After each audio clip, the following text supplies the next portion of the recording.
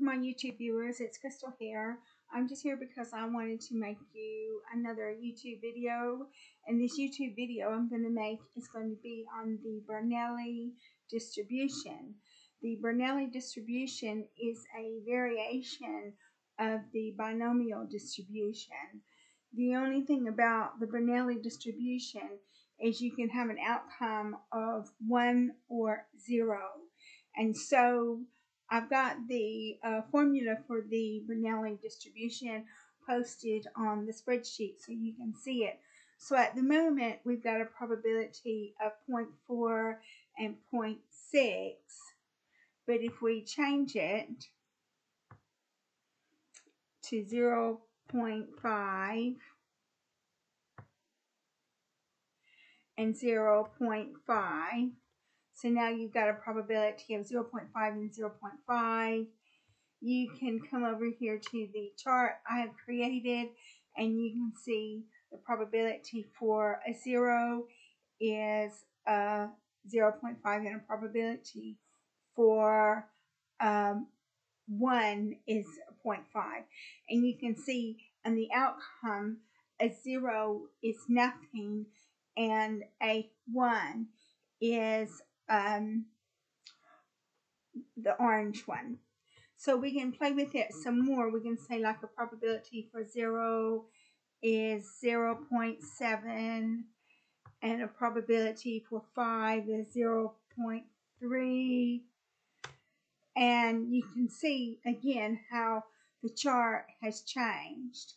And so, and then we've got our distribution. You can see the distribution. So I've got the Bernoulli distribution as a column chart, but what we'll do is I'll show you how to do it for another chart. See if we can find another chart.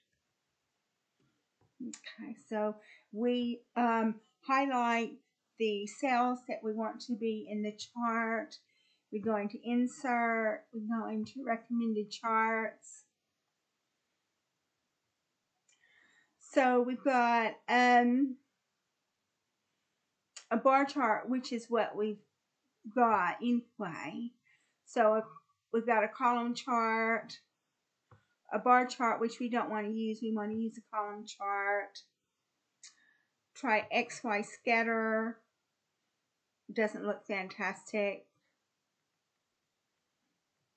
Try histogram. Doesn't look fantastic. So we can try different types of column charts. So you can use this column chart or this column chart or this one or this one or this one or this one. So you can have all different kinds of column charts, but I've just got this column chart here. And then you can click OK.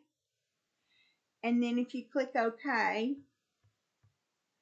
then that gives you the exact same chart that we've already created. So what we'll do is we'll just go to undo and then we'll undo it. So that's actually how you create a chart. So this is our Bernoulli chart. It's a variation of the binomial chart. We showed you the formula and we showed you how to actually make a chart in Excel, and we showed you how to create the chart as well. But the total has to be 1. So I'm going to go ahead and conclude this video. If you like my video, please like and subscribe. Thank you very much for watching it, and I will be making another video for you soon.